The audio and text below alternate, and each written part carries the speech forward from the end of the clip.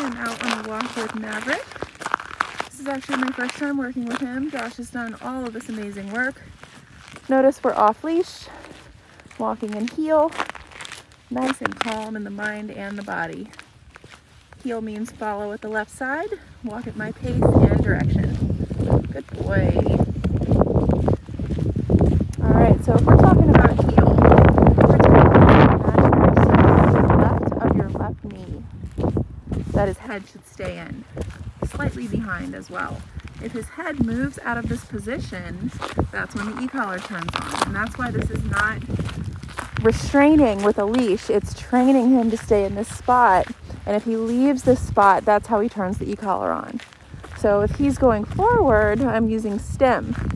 If he's lagging behind or going too far left, I'm using tone.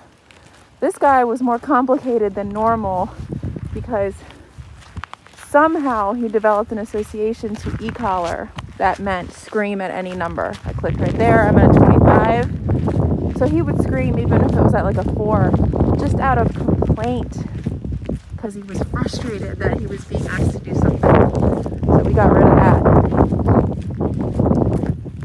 Just took a little bit of extra work.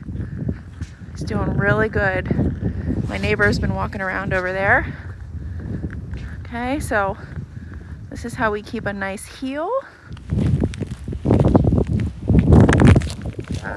Sit. Good boy. If I stop, he sits. Stay. If he does not sit and stay like I asked, I would just click this button. That's how we keep it reliable. Okay, down. Good boy. No. Down. Good. So if you ask him to down, he doesn't. Click your button. Repeat the command if needed. That's how you're going to keep the dog listening the first time. Good job. Let's try a recall here. Getting your dog to you. I'm going to give the verbal and then tap the tone. Come. Good boy. Good job. Right to me. Sits right in front of me. Perfect position. Stay. Let's do a release. No. Stay. Good. Still need some reminders here and there. Break. Good boy.